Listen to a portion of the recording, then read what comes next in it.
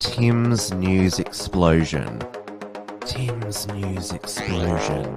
Now, in Northern Ireland, there was another patriot who was facing jail. So, Jolene Bunting, she is a Ulster Unionist Protestant, which means that she supports Northern Ireland being part of Great Britain. She was part of Britain First.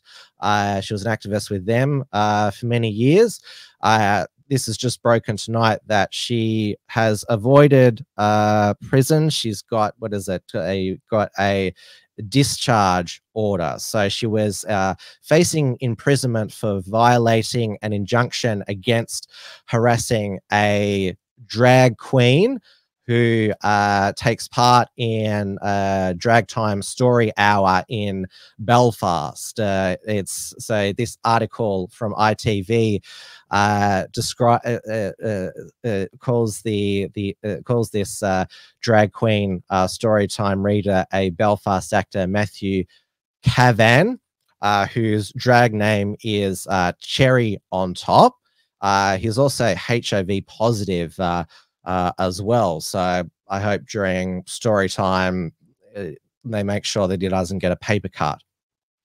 So Mr. Cavan told a court he had lost work, been wrongly accused of grooming children and pursued by pedophile hunters because of the postings. He says, I have had sleepless nights. I've had to get security cameras and security lights put up at the front of my house because I'm terrified these people are going to arrive at my house. A group calling themselves Parents Against Grooming held banners which read, "Hands off our children," outside the MAC Theatre.